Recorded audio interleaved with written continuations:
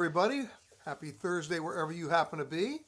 Here we are on the eve of December, today being November 30th for our global travel update. I'm back here in New York. Of course, you know how to reach me on your questions, and we'll talk about that in a second, but I've got a lot of stuff to talk about. As you know, we've been broadcasting in Hawaii and Maui, covering their terrible ordeal going back to August and the wildfires there. So much devastation in Lahaina. Basically, it's ground zero. I was at the location with the officials. That tour was, I'll never forget it. But of course, the question becomes, so many travelers are conflicted. Should they go? Is Hawaii open? The answer, of course, is they should go. And Hawaii is open and Maui is open. Just Lahaina is basically blocked off and no one's going there at all. And no one will be going there for quite some time. When I say quite some time, I'm talking about years.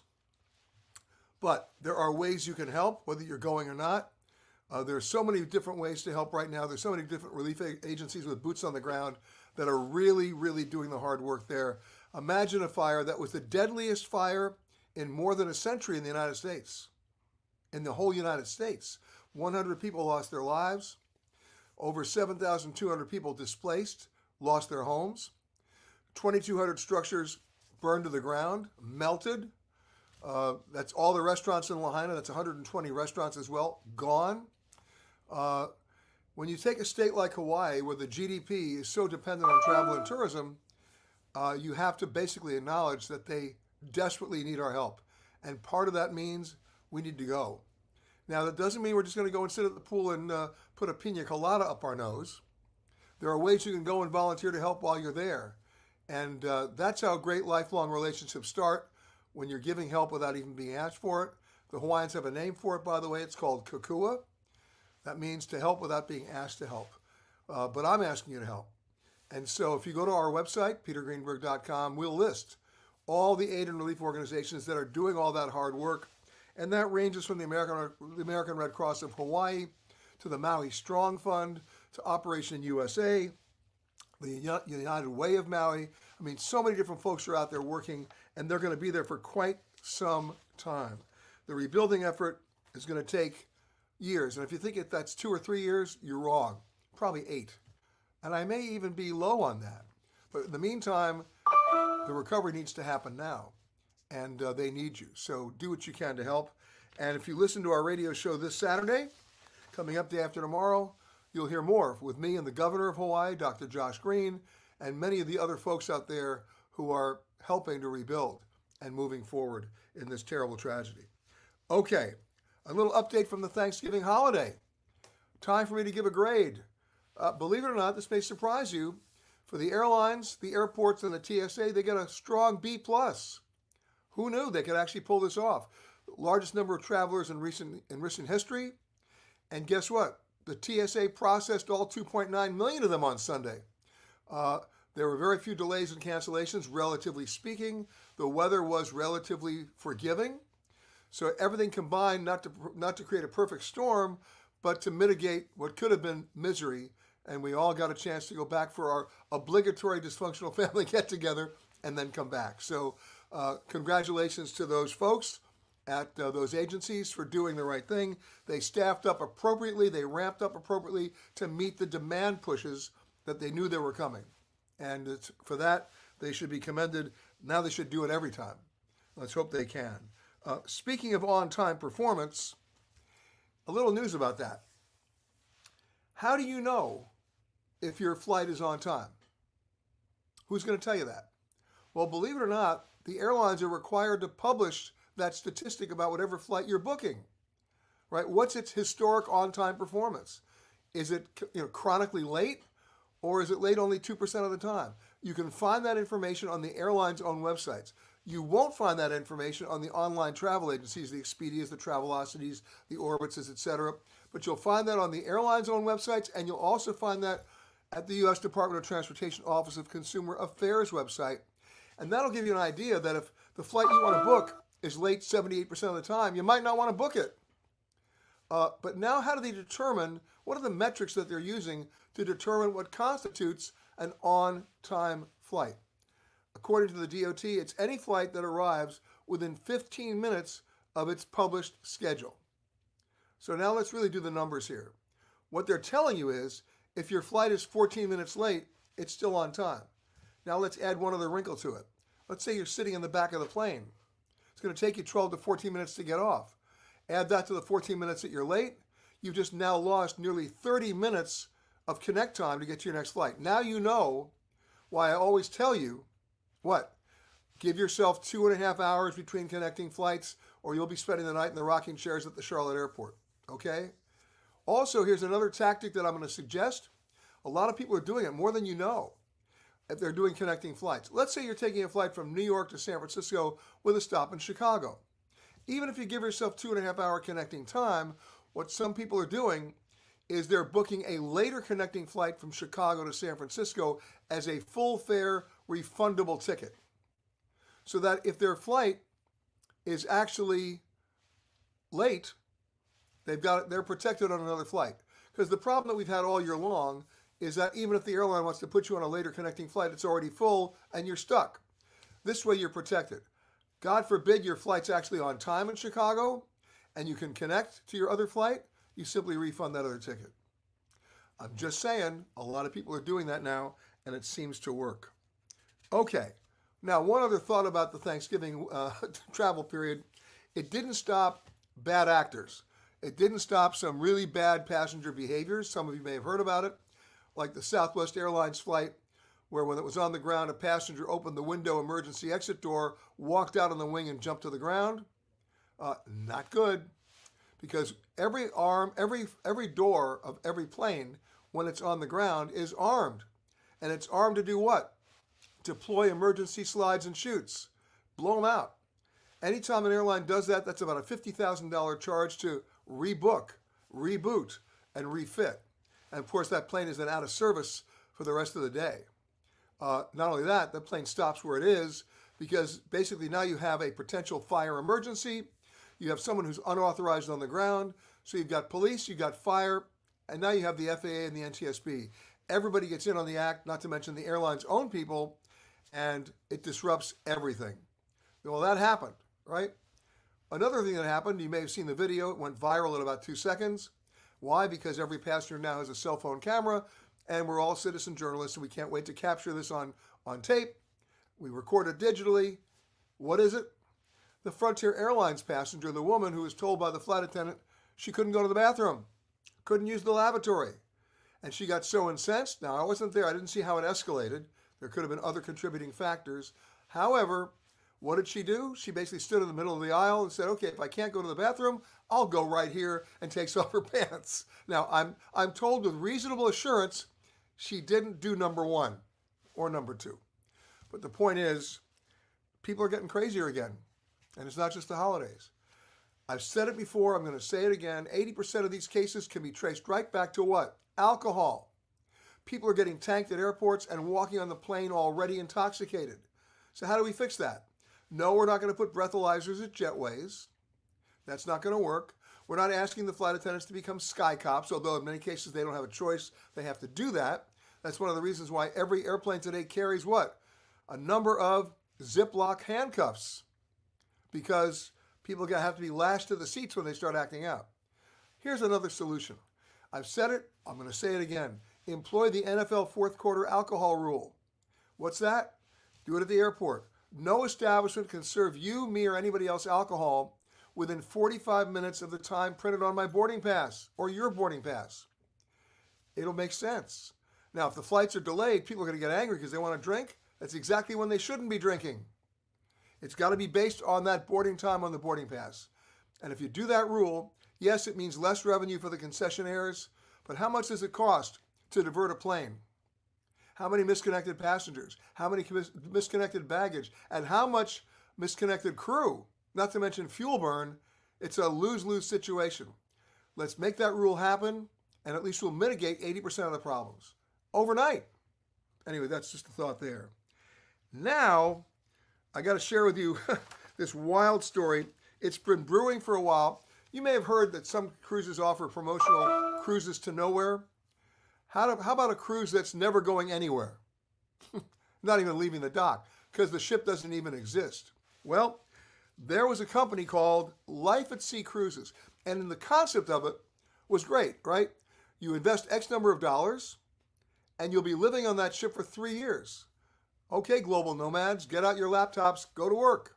Well, a lot of people, they booked about 111 cabins of people who did what? They gave up their homes, they sold their cars, they quit their jobs, and they said, great, I'm going to just cruise the world and hang out from here.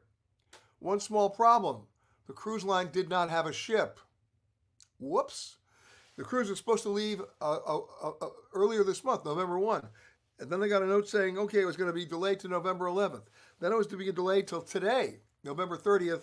Well, guess what? Last week they finally had to come to grips and tell them the truth. We don't have a ship. And some of these people were already in Istanbul, which is the first port of departure, hanging out waiting for the ship. They were waiting for 3 weeks. How did they get their money back? This is going to be an interesting story. So the cruise to nowhere becomes the cruise to nowhere forever. And I hope they enjoyed their intermediate stop in Istanbul without ever getting on the water. Okay. Now, speaking of that, and I say this specifically to those people who were disenfranchised by that Life at Sea experience, I saw this posted the other day. I want to share it with you. It's in the spirit of Christmas. I think it's perfect. Anthony, put it up. All right, that's it. I just had to share it. I thought it was funny. And there you have it. And finally, before we get to your questions and a few other things, this one's great. If you're like me, you describe airline food as an oxymoron. How many of you get on the plane because of the food, because of the cuisine? If anybody says yes, you come under the category of D for delusional, right? Every once in a while, you get a surprise meal that's actually pretty good. The simpler, the better, by the way. But more often than not, I'm not eating on the plane. Most people don't eat food on the plane because they're hungry. They eat food because they're bored. And somebody puts a tray in front of them on a long flight. And they're, well, okay, I got nothing better to do. I'll just consume all this. And they do. And then they hate themselves for the next 2 days.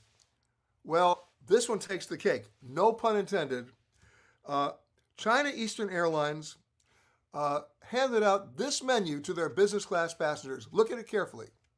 Can we zoom in on that? If we can, I'll tell you what it says. Lovely food there. They have all sorts of things. I'll read this to you. Oh, they have smoked pepper beef, vanilla shrimp, whatever that is, cucumbers, tomatoes, asparagus cream soup, blah, blah, blah, blah, blah. But look right above the other appetizer. Yes, ladies and gentlemen, imported dog food. And don't tell me it tastes just like chicken. Anyway, was this a typo or not? We've reached out to China Eastern. We haven't heard back yet. But another argument for BYO. Oh, my goodness. Okay. I remember the days of Alpo. All right, we'll move on. Anyway, I had to share that with you. And last but not least, before we get to your comments and questions, what do you look for when you buy a bag? Obviously, looking for style and color. I hope durability, price, all those things, right? But what about the warranty? What about the warranty that comes with the bag? Well, guess what? Most luggage warranties suck. They're very clearly, there's so many exclusions on that. There's so many clauses that get them off the hook, right? Because it's a definition of wear and tear. You know, whose definition are you going by? Theirs. There used to be bags that really had great warranties. Even Toomey had a great warranty, right? A lifetime warranty with some exceptions, but they'd fix everything, right? You know what their warranty now is? A heavily exclusioned 5-year limited warranty. But I'm happy to report to you, we just did the story. I'll give you the link, you can go to it.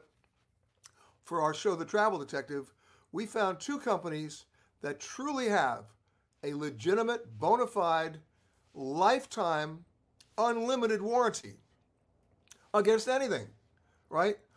One is Briggs & Riley here in the U.S., and the other, made in Germany. These 2 bags, by the way, I swear by, Remova. And so if you take a look at the link that we're going to post right now, watch the show, We actually went to both locations. I took my crews to their manufacturing and design facilities and their repair facilities to see how much damage we do to our bags, and no matter what we do, they will still fix them free of charge. That is a bag I want. That's a bag you want. And take a look at that. I hope you enjoy the piece. Especially the one from Remova, which they got a bag back with certain markings on it that they found out later were the mouth of a crocodile. That's all I'm going to say. You got to watch it. All right, now let's say hi to everybody. Here we go. Camilla's saying hi from Tucson. Hello, Camilla. Colleen's saying hello from sunny San Francisco. Lorena's saying hello from Lansing, Michigan. Just came down from the ice leafy gutters to wish you and your Bucky Badgers congratulations. Yeah, let me explain. Our team still is not good. But because we had a winning season, barely, we're bowl eligible. I'm waiting to see which bowl we go to. Last year, it was like a silly bowl. Everything short, a bit short of the tidy bowl. But in any case, remember, we have to come up with a better offensive playbook. We can't just say, let's run it up the middle and think we're going to go anywhere. All right, but thank you, Lorena, for your congratulations. Hello from Maui, from Sue. Thank you for being there. And thank you for helping out, too. Go to our website again, petergreenberg.com, and you'll see how you can help all the people in Maui and how you can help yourself in the process by going there and also volunteering some of your vacation time to help in the much-needed recovery. All right. Gina's saying hi from a gloomy Tulsa, but we do love Tulsa. Tulsa is an unsung hero to me. If you go to the Travel Detective, you'll see the feature piece we did on the hidden gems of Tulsa. What a remarkable city. Great Art Deco architecture. Of course, it's Route 66 come to life, and a few other things that I'm going to save for when you watch that show. Go to Amazon Prime or go check your PBS station for the Travel Detective show that has the hidden gems of Tulsa. All right. Colleen says, I can't believe Lahaina is gone, and so much of my youth along with it. But the impact on all the locals, I can't even imagine the sorrow they are going through. I can tell you, having been there, it's tough. It's tough, but they all have hope. And if you know the big banyan tree in Lahaina, for those of you, how could you miss it? Even though it was burned, as everything else was, it did not burn to the ground, and they're starting to see some new shoots coming out of it. It may still be saved, which would not be great. What a symbol. Jew is saying hi from Japan. Gina's saying hello from San Diego. Joan is saying, hey, sunny California. Okay. Gina's saying we are collecting guitars and ukes from San Diego area to bring to Maui and Lahaina music. Shout out to Alaska Airlines for waiving all the baggage fees for us. All right, you go, girl. I love that. And by the way, the wine and music festivals are still going on this year. The golf tournaments are still going to go on. The Maui Invitational, which was just recently played, was actually played in Hawaii because they're using the basketball court in Maui as a relief center. But things are still coming back, and they're getting done. Golf tournaments, music festivals, food and wine festivals in Kapalua happening. So another reason to go. All right. Hey, Terry's saying hello from historic Route 66. I just mentioned Route 66 in terms of Tulsa. I know you're California. Priya's saying, watching from Irvine, California. Hope you had a relaxing Thanksgiving. Well, Priya, let me tell you what I did. I'm not making this up. I watched as much bad football as I could, and I binge watched all the stupid people on Wheel of Fortune. That's my guilty pleasure. As I watch somewhat compromised people looking for a vowel. When, of course, we've already solved the puzzle. I know, I'm being elitist, but that's my guilty pleasure. All right, Scott's saying, I'm sailing on the MSC Seashore on Sunday from Port Canaveral. Any thoughts on MSC? Yeah. MSC is the largest shipping line in the world, and it's family owned. And they decided many years ago that they wanted to get into the cruise industry, but do it in a very European way. So I can tell you that the one thing you're going to be astounded by on that ship, among other things, is their food. They really go out of their way on their cuisine choices and their restaurant options. You're going to enjoy it. Okay. Here we go. Terry wants to know any update on getting rid of those annoying resort fees. A travel conference I attended, the organizer got the $35 fee per night waived. Exactly. It's negotiable. I keep telling you guys this. Even in Las Vegas, where it says on your reservations form, mandatory resort fee, Garbage.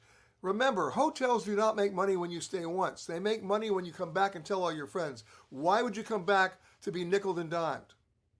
So, you're going to start seeing state attorneys general launching cases against major and minor hotels for failure to disclose, lack of transparency, and a few other things. And you're going to start seeing some settlements. What you have to watch out for is the definition of terms. You may get a settlement legally on resort fee, and the next thing you know, the hotel is charging you a hospitality fee. It has to be delineated in the settlement that they cannot charge any kind of fee without fully disclosing it up front and giving you the opportunity to dispute it. They have to justify their case, right? I remember going to San Juan for the American Society of Travel Advisors Convention, staying at the Sheraton there. By the way, we name names here, so they're getting named. And when I checked in, they said, oh, here's your complimentary yoga class. I didn't want a complimentary yoga class, but it was all part of my resort fee that they didn't disclose. Aha. So if I had gone to that yoga class, what would I have been doing?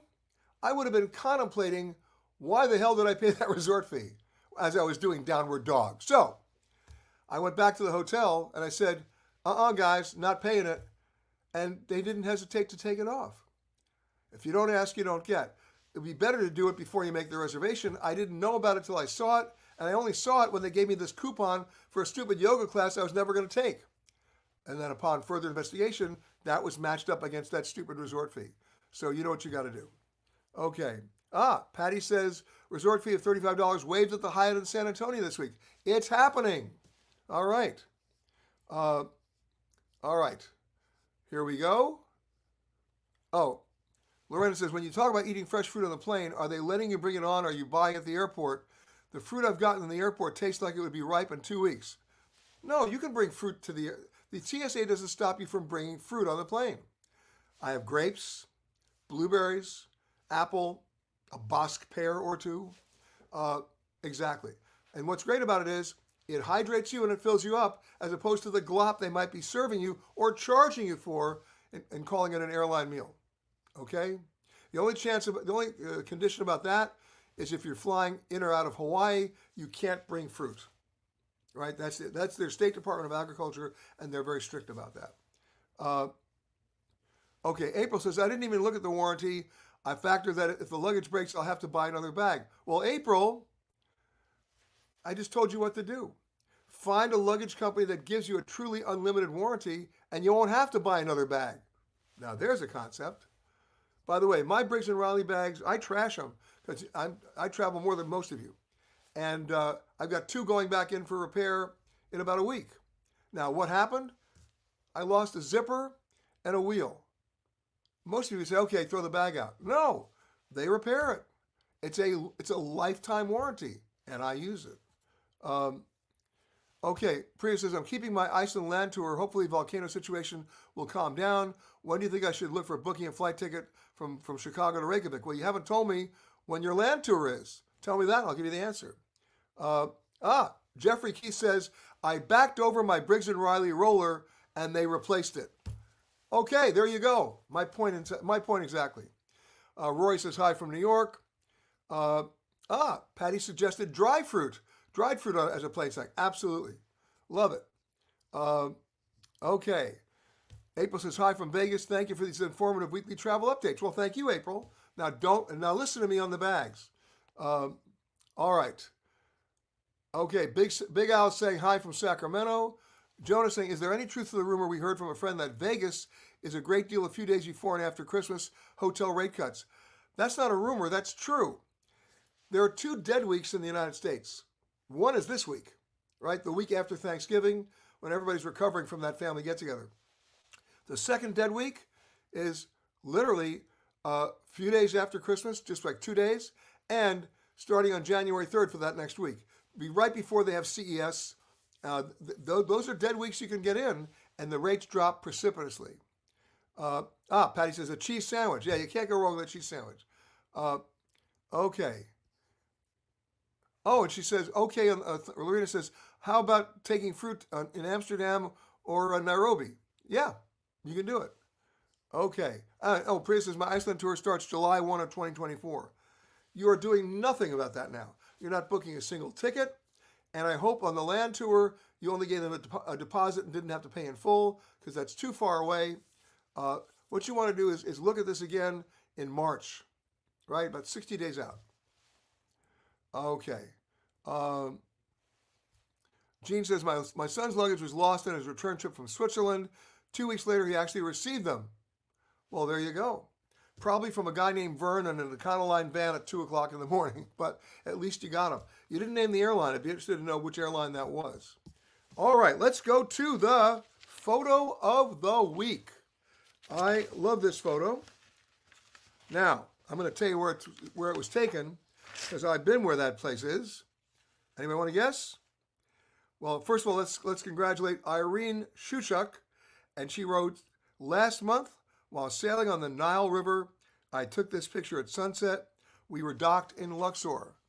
You know what? One of my favorite things to do in Cairo is to go out and rent a felucca at around that time of the day. But before I rent the felucca, I go to a little restaurant that only the locals know about in Cairo called Paprika, and they make the most amazing food, which they'll then wrap in aluminum foil for you. It still stays hot. You get on the felucca, get your favorite drink, and off you go down the Nile for sunset. And most people will go take an organized tour, or they'll be on one of the big tour boats.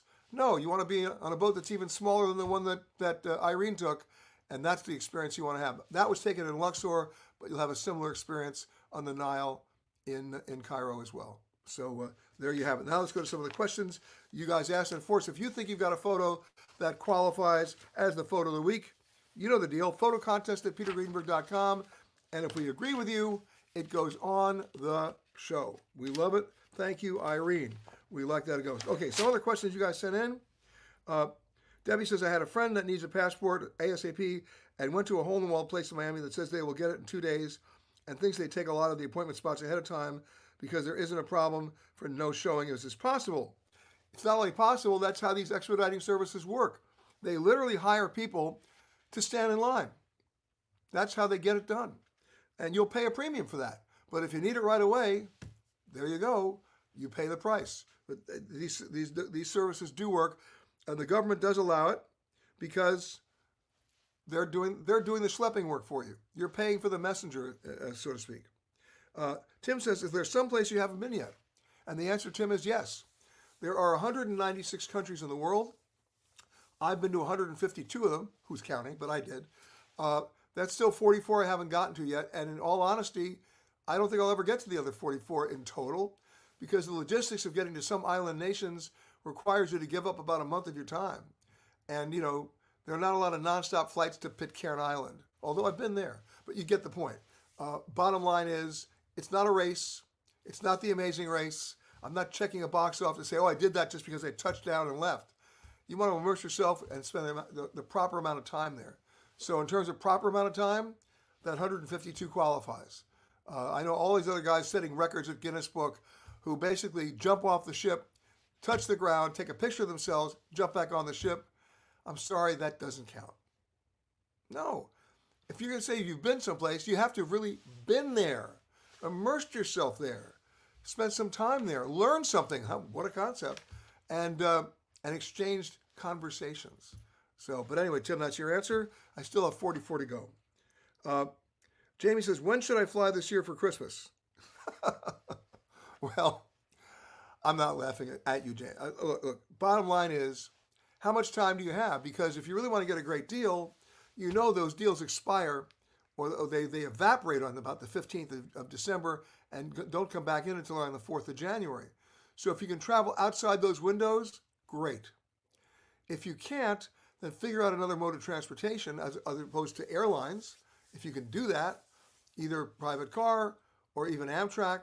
But if you want to do that, you better buy your ticket now because we're within 15 days of the December 15th cutoff. Amy says, what's the best meal you've ever had on an airplane? We were just talking about airplane food. Well, it wasn't the imported dog food. The best meal I've ever had on a plane was the simplest meal. I'm dating myself now, but let's go back in time. There was a time on the Los Angeles to New York route, United Airlines actually on their DC-10s and on their 747s, and the front of the plane, there was a big, like a console in front of the first two first-class seats. And on this console table, they put a humongous platter of food, and they call it a deli gourmet flight. It was basically a deli from LA and a deli from New York, whatever you wanted. Smoked salmon, cream cheese, bagels, pickles, whitefish, sturgeon. I mean, simple, right? And no heavy sauces, nothing cooked to smell up the plane. Simple, the best. And of course, because of that, it's no longer being flown. Okay. Lorena says, if booking a ticket on Delta and then connecting to a KLM flight, would the bag still be transferred? And the answer is yes, because Delta and KLM are part of the Sky team. They interline, and they also code share. So your Delta flight is also a KLM flight and vice versa. There'll be no problem. Again, remember the 2.5-hour rule I gave you. All right. Sandra says, when will we get more air traffic controllers? Well, I'll give you the technical answer is we just got them. The DOT has announced they've hired 1,600 new air traffic controllers, but that doesn't mean they're sitting at the consoles yet. They can't. This is not a learn while you earn program. Before you're allowed to sit at the console and work those flights, you've got to be an apprentice for like 2 years before they have the confidence to let you do that. So what is it now? 2023? We're about to go to 2024. We have 3 air traffic control centers right now that are below the 85% staffing threshold. That's critical. This is the one job you want nobody working overtime in. And as a result, that's why the FAA asked airlines earlier this summer to come back, cut back 10% of their flights in the Northeast corridor. They couldn't handle the numbers. Well, they still can't handle the numbers. So bottom line is, we got another 2 years to wait, assuming the airlines don't even add more flights. Think about that. Okay. Rob says, is it just me or does everyone now have pre-check? It seems like the line without pre-check is now shorter. Well, the line is shorter, but then you have to wait longer. Do what I do. Join Clear. Because Clear gets you to the front of the pre-check line. Da-da! How important is your time to you? Just about as important as it is to me. I'm a huge fan of Clear. It's not at every airport, and it's not at every airport check-in based on the airline. But if you're flying United and if you're flying Delta, at most airports, you got it. For whatever reason I don't understand, American doesn't offer it at their checkpoints. So if you're flying in American at Delta in Dallas, you're just doing pre-check. But if you're in Orlando, Delta, bingo, Clear. If you're at LaGuardia or JFK Delta, you're in. United in Chicago, you're in. Do it. It's worth it. And many credit cards give you a statement credit on your Clear membership. That means your cost of joining Clear is 0. Check it out. Okay. I was looking at, D says, I was looking at Tuesday's travel deals for Travel Tuesday, and the airlines didn't seem like they discounted, did they? They did very limited deals on Tuesday, but they're now doing deals today. Delta Airlines rolled out one last night with airfares as low as $114, and you could even do mileage redemptions. This is unheard of, considering what Delta's been doing in their frequent flyer program, but jump on it if you can. They've got some flights where it's only going to cost you 14,000 miles and about $12 in taxes. Now's the time to redeem your flights. So check out the Delta deals. These are pop-up sales. They're not going to be around for long, but in many cases, they're good until April of next year. But you got to jump on them this week. All right.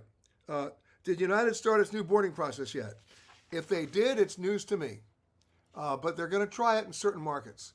My guess is it's not going to work. And the reason is they already have 9 different boarding groups, right? Look, think of the boarding group. If you're in boarding group 9, you have to be in the witness relocation program, right? If you're in boarding group 8, you got to be a fugitive from justice. Boarding groups 1, 2, and 3 are either people on their meds or people not on their meds, and boarding group number 3 are people just acting out. And boarding group number 4 are people acting like children. So this window to the aisle deal, right? Window, middle aisle. I love the idea if you got rid of all the boarding groups, but because they didn't get rid of the boarding groups, I don't see where the time savings is going to kick in. I hope I'm wrong. I'll let you know. How about that? All right, let's scroll down a few more here. See what everybody has to say. Hello, Scott. Thank you for that. Hello from Alabama to Katrina. Listen to this from Gene. Says, my son is an air traffic controller. There's a lot of overtime going on. That's wrong. I mean, seriously, this is a critical, sensitive job. I don't want anybody working overtime. I want somebody for 8 hours to be on their toes, alert, focused. After 8 hours, forget it. I couldn't do that job after 8 hours. And I think I'm reasonably alert. Gene, I'd love to hear what your son has to say about working overtime. If he's confident in the idea of overtime, forgetting the money he's getting, is he really confident that that's really solving the problem or creating a different problem? Okay, Scott wants to know if I'll be at the Chicago Travel and Adventure Show in January. Scott, I won't be at that show, but if you check the Travel and Adventure Show's website, you'll see that I'm at every other show. I'll be in Denver on the 19th of January, actually the 20th of January. I'll be in New York. I'll be in Atlanta. I'll be in Phoenix. I'll be in Dallas. I'll be in San Francisco. I'll be in Washington, D.C. So please come out and see me. If you go to travelandadventureshows.com, you'll see where I'm speaking. And I'm bringing in some very interesting panelists this year to join me on the Sunday of those shows. So I'll speak on Saturday, and then I'll moderate a special panel on Sunday at each of those shows. So please come and see me then. I really appreciate that. Okay, let me just double check one more thing. Oh, Joan says, I love this question, Joan. Why don't they board the plane from the rear to the front? So much quicker, I think. You're right. But here's the real problem. Two problems, actually. Number one, we live in a world of entitlement. People want to board first based on their status. In first class, they want to board first for reasons I never understand. You should be boarding last in first class, right? But that's what they want to do. But there's the second problem. The overhead storage compartments cannot handle all the carry-on bags. And so people want to go based on their status so they have space for their bags. They don't care where they're sitting. They care where their bags are going to be. That's our problem. Because they've added so many more seats to most planes, no plane, did you hear me? No plane can accommodate enough carry-on bags that the passengers bring on. I'm not saying people are bringing on 5 carry-on bags. I'm talking about your carry-on bag and your personal item. There's not enough space. That's why you see airlines gate checking everybody and pissing everybody else off who paid to check their bags to begin with. It's crazy. But look, you're right. It would be so much quicker, but that's not going to happen based on the configuration of the planes. All right, a couple of housekeeping notes. Again, please take a look at the link that Anthony posted on luggage and warranties. I think you'll find it fascinating. Of course, please listen to our travel show, Eye on Travel on CBS, this Saturday from 10 a.m. to 1 p.m. Eastern Time. If you can't find the show in your city, not a problem. We stream it live. So go right to our website, petergreenberg.com, at about 10:05 a.m. Eastern Time when all the other stations come back after their news and weather, and we start the show. So I hope you'll join us. We'll be in Maui at the Ritz-Carlton Kapalua, talking to everybody from the governor to a lot of people who have really interesting things to say, which echo what the governor is saying as well. So I hope you'll join me then. In the meantime, happy December, folks, because it starts tomorrow, and we will talk to you very soon. Anthony, thanks for all your help today. And again, travel safely. We'll see you next week.